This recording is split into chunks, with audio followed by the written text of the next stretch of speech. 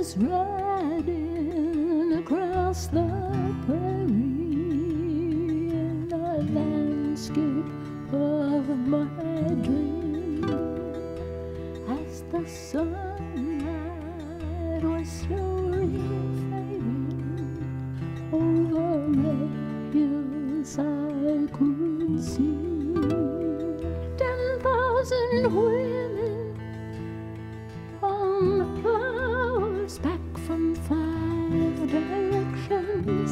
We rode among the riders, fast approaching Strode buffalo. Our council fires were burning brightly as we spoke our hearts in prayer, but we could not find the answer to the quest that brought us here. We were searching for the feeling between the women and the men, for we knew that when we can feel it, that the buffalo may come again.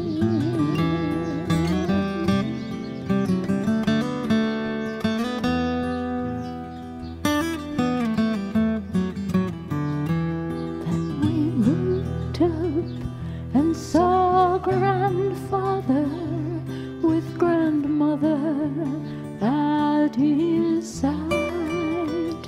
He said, remember the men and women from a distant ancient time.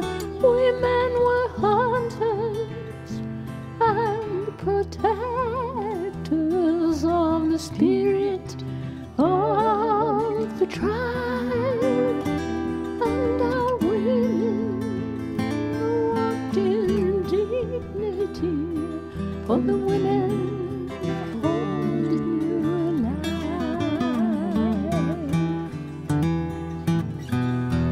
And spoke my grandmother, and her voice was soft but firm.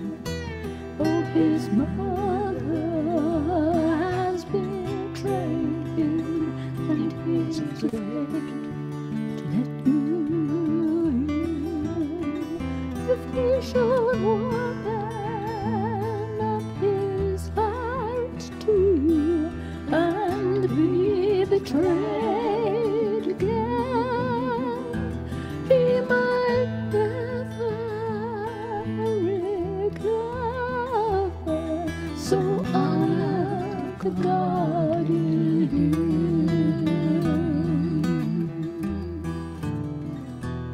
And grandmother dropped a feather for the women and the buffalo, and it drifted on the night air to the campfires down below. It was floating above the bed where I lay weeping in the dark. I said, grandmother, where is that feather? She said, it is in